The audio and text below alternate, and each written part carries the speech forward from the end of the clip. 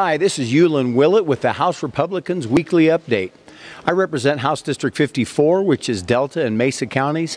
And you know, oil and gas is really important to my district. In fact, it's hugely important to the whole state. It's the state's #1 economic driver. It's almost 10% of the economy and over 200,000 jobs. That's what makes it incredibly frustrating that each year we seem to get attacked from the other side of the aisle on oil and gas issues. Guess what? It's happening again. Just last week, I went to a great presentation by Colorado's Department of Public Health and Environment. And they told us that it is so safe the way we do things. Colorado is the most highly and stringently regulated state in the nation. They list 64 dangerous chemicals that they've studied, and all of them are in the safe category except for 4, and they only get up into the negligible category. There are no dangerous chemicals in this study. We're so well regulated.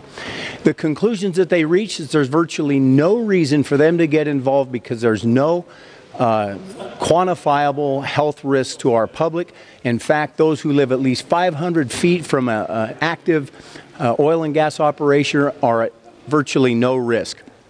However, notwithstanding all this in this study that just came out, the current bill is to require that these setbacks be more than 1,000 or 1,000 feet or more from any school property line, not just the actual building or the doors where the kids are, but the whole property line.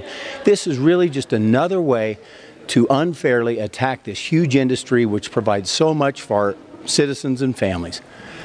Stay tuned each week for the updates from the House Republicans. Thank you.